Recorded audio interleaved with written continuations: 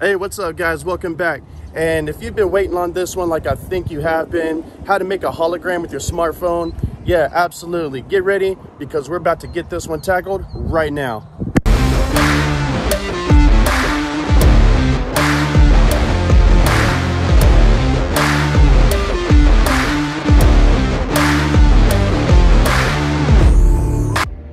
All right, so this is going to be super simple, super quick and easy. Do me a favor, before we get further into this, smash the like and subscribe buttons right now and share it with anybody that you could possibly think of who might get some sort of value out of this. So the first thing we're going to do is establish our scene. The scene here is the Punta Gorda skate park. I'm going to have something that the hologram is going to come out of. You can use your smartphone. I'm recording on my smartphone right now, so I'm going to just pretend that this is my smartphone. This is a little leather case for my USB-C hub for my MacBook Air. I'm actually going to edit this on site right now here at the skate park, and we're just going to get it done together, right? Because it's super easy, doesn't take any effort at all, really. A little bit of patience, if that. So I'm going to pretend that this is where my hologram is going to come out of, okay? Maybe at this angle right here, I have it. I'm probably going to I'm going to move away a little bit. So I'm going to click. I'm going to keep it like right within frame, you know, right down here, right within frame, okay? So I'm just gonna click it, pretend it comes up. I'm gonna scroll a couple times, double tap because I like that. Scroll, I'm done with it, and I'm gonna push it towards the camera. That's what I did in my last scene, right? So that's all you're gonna do.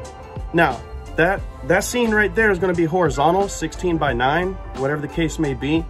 And I'm going to put that in my video 1 file. Now, the hologram itself that you've already, the screen capture, the screen recording that you already have, that's going to be your hologram, and that's obviously going to be vertical. That's going to be in your V2 file, okay? That easy. 1, 2.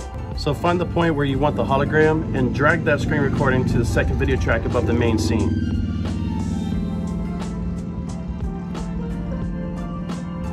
Now you're going to go to your effects controls and then crop. Then position your clip. Adjust the clip to synchronize and then nest. I'm going to go ahead and skip over a lot of that to save you some time. Now, the next step, you're going to go to your color balance and effects. Adjust with green and teal or blue, and then you're going to go to wave warp. Height 10, width 40, direction 0, wave speed 5. And this is what's going to make the clip look digital. Next, your next effect is going to be alpha glow. And you're going to set your values to 100. And go ahead and change the color of the glow to whatever you like. Adjust the rotation and tilt to where it looks best with basic 3D hologram is done. Now, animate the hologram with position and scale to come out of the device, or the little floppy thing. And optionally, you can add the Gaussian blur to really make it stand out.